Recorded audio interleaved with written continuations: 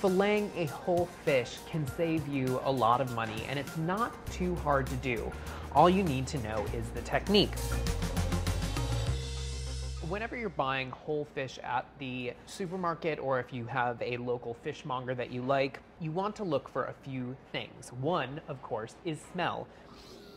The fish should not smell at all. It should smell almost like seawater. The second thing you want to look for is that the eyes aren't all bloodshot. You want them to be clear and not cloudy at all. And the third thing is the gills. The gills should be, just as they are here, pink but not bloody. This is how you know that your fish is fresh. As you can see here, this fish has been gutted, which means that the innards have been removed. It has also been trimmed slightly, so there was a little pectoral fin here that has been removed, and also the back fin has been removed as well.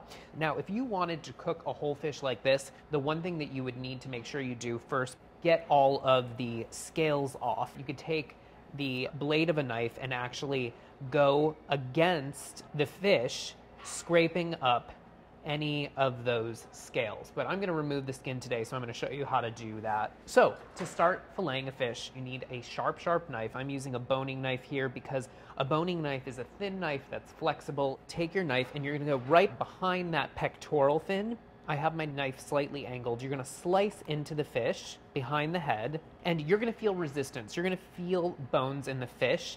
That's when you want to stop slicing. So now what you're going to do is you're going to start the knife right at the tip of the backbone here, right behind the head. Gently glide the knife, cutting through the skin along this top backbone here. Once you get a few inches down, you can actually pick up the fillet of the fish and rotate it up so that you can see what you're doing. And instead of cutting like this, you're going to glide the knife gently along the backbone, and you want to make sure that you stay along the backbone because you don't want to take away too much of the flesh of the fish. So stay close to that backbone, gliding the knife, pulling back the fillet as you do it. As you can see, I'm coming past the backbone here, and now this is kind of the stomach of the fish here. Keep on gliding the knife. Now, a sharp knife is key here because if you have a dull knife, it's not going to cut through the fish. It's going to just flake the fish apart. So now you have a beautiful fillet. If you liked the crispy skin of the fish, you can keep it on, but I'm going to remove it a little bit later. I'm going to repeat the process with the other side. So you're going to flip the fish, cut right behind the head and that pectoral fin, and glide your knife along the backbone. Now, whether your fish is a small fish or a big fish, it's all the same for any round fish. This is a snapper, and this is considered a round fish. There is another type of fish called a flatfish, which would be sole or flounder, and there is a totally different way of filleting that fish. So you have to stay tuned for that episode.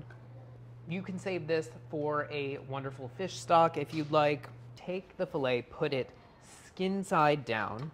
You're going to take your sharp knife, and right before the tip of the fillet here, you're going to cut into the meat, angle your knife slightly, and you're going to hold onto this little tail that you've created. This might be a little slippery, so if you want, you can use a piece of paper towel to give you a better grip on the skin of the fillet. Push down, and you're going to shimmy the skin from left to right and pull the skin back towards me and push the knife away from me. And what this does is it glides the knife along the back of the skin, and it separates the fillet from the skin, and it should come off in one nice piece here. You should have no skin on the underside of your fillet, and now you're ready to cook this up however you'd like. So there you go, you're ready to cook your fish up. How easy was that? I really encourage you guys to go out, buy a whole fish, take it home and fillet it, give yourself some practice, and I know you will become a pro.